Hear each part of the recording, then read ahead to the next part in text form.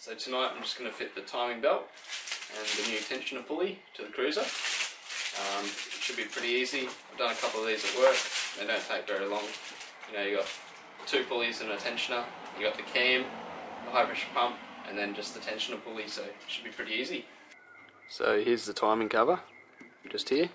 So we've got a couple of little spring clips just to get off, and also down underneath and down the bottom there's a couple of 10mm bolts to get off before we can pop that cover off. So I'll just do that now, get that out of the way. So I'm just going to take that power steering reservoir off because it's in the way, and then I should be able to take the black timing cover off. Alrighty, so I've got the timing cover off, and you can see the belt in there now.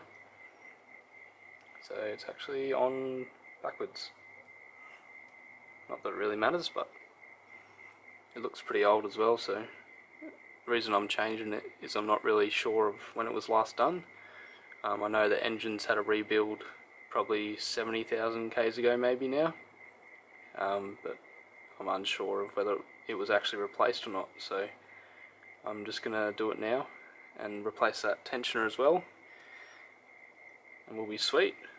So all I'm going to do now is turn the engine around until this timing mark aligns with the mark up here, and there's also a mark down on the high pressure pump pulley down here which should align with another mark on that side. So I'm just going to turn the engine over till they align, and then I'll be able to take the tensioner off and take the belt off. So I've spun the engine around until these timing marks align, and I've also put a bit of paint pen on it just so I can see it, and it's really obvious. And also down here, if you can see the orange mark I've made down here on the high pressure pump, just down there, also on the timing mark on the high pressure pump. So it's really obvious where it is. You can see that both those timing marks are lined up now, so we can just take off the tensioner and get rid of that old belt. Alright, so the old timing belt's off and the old tensioner's off, and all my marks down here are still aligned, so I'm just going to start fitting the new tensioner. And then once I've got the new tensioner on there, then I'll put the new belt on. So I've fitted the new tensioner, left the bolts loose so it can move freely. See how it can move up and down pretty freely. And also fitted the new belt, so the new belt just went on really easily. So when you're putting the timing belts on, you want the slack to be on the tensioner side, so any slack to be on the tensioner side, and on the side where there's no tensioner it should be rather firm to push down. So there should be barely any slack on this side. So that's all you really need to do. And now I'm going to put the spring on.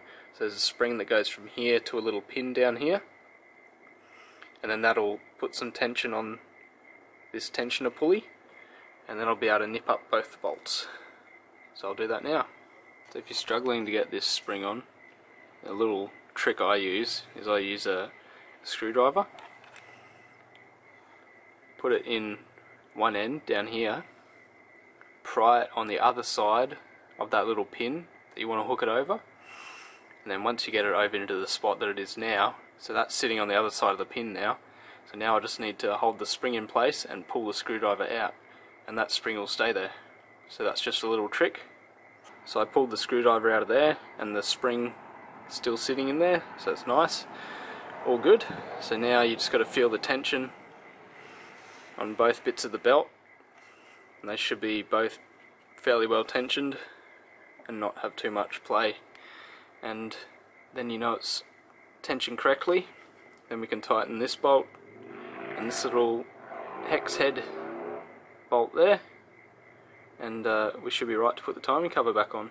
Alright, so I've tightened both these bolts now, and I've spun it round twice and checked that this timing mark and this timing mark are both aligned, so that means I'm all good to put the timing cover back on. Alright, so I just finished putting the power steering reservoir back on and the timing cover, so that's all done. So final piece of the puzzle is the sticker. So now we know when to change it next. So I'm at 390,000 Ks now, so when it gets to 490 we'll look at replacing that timing belt again. But for now we're all good. Cool.